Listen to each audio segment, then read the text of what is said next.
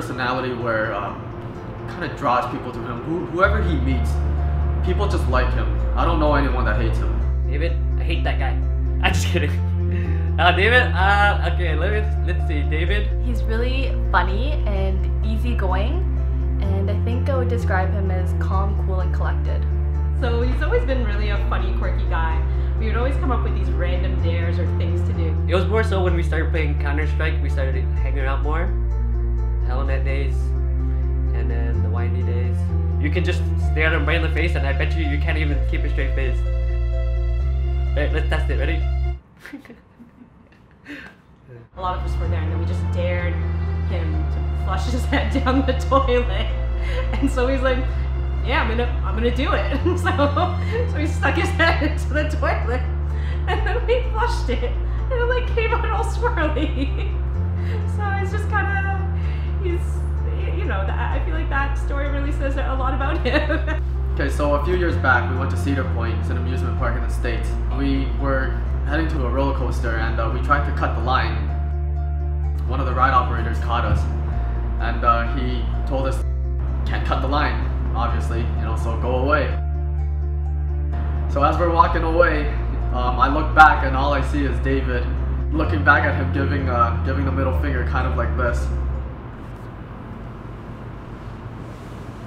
Angie's really charismatic, really fun, really out there.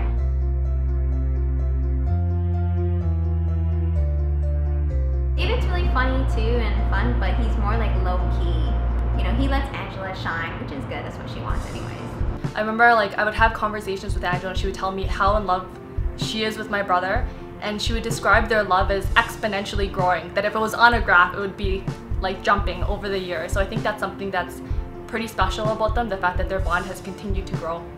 I know Angela loves food. She's very, very fond of food. She likes trying new things. Self-proclaimed foodie. No offense, Angie. She's funny, she's outgoing, and she's very lighthearted to the point that she's blunt and in your face, that it's funny.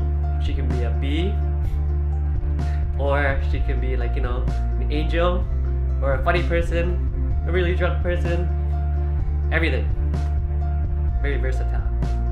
Anytime you go out with Angela and you party with her, she will always hunt you down and make you drink lots of shots. And then when you do drink a lot, she'll be like, why don't you drink more? Angie, Montreal, we're partying in the hotel room, and this is pre-party to Emily's wedding.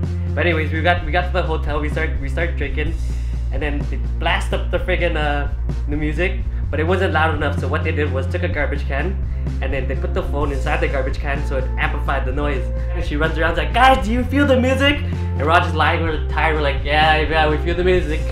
And then she goes, you don't look like you feel the music, stick your hand in the garbage can.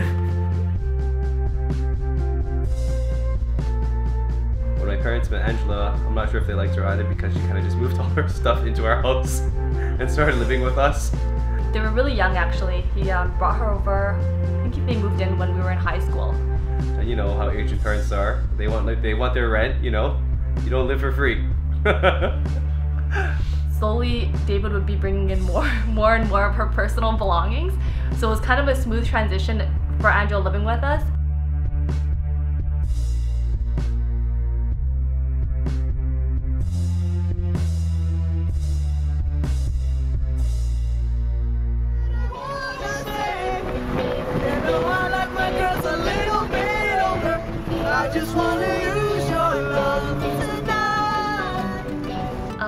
I think what's unique about them as a couple is that they've become happier with time. David and Angela do not argue.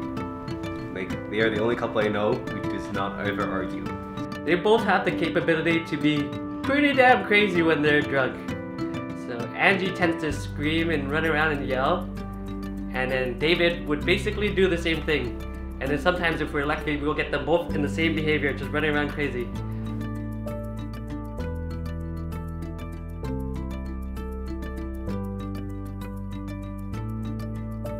So David Lee comes up to me at a party one day and he's like, I have a secret to tell you. And then he's like, I'm gonna ask Angela to marry me.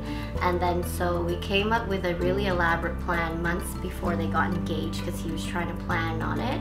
buying her ring.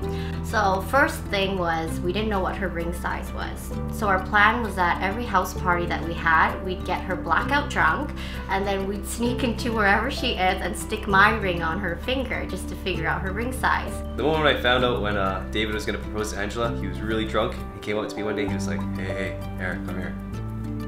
I'm gonna propose to Angela soon. I actually found out when I was at Nome. So I'm sitting down, and then I'm right around the corner from the door. She barges in, she goes, guys, look! Shows her hand.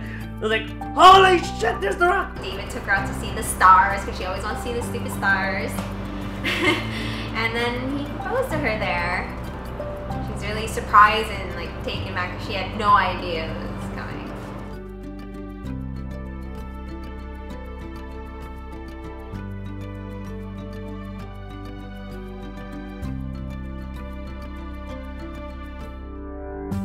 I don't really have any advice for them. It's just that for them to stay together so long, and it seems like they still enjoy each other's time, they still do new things. They're so great together.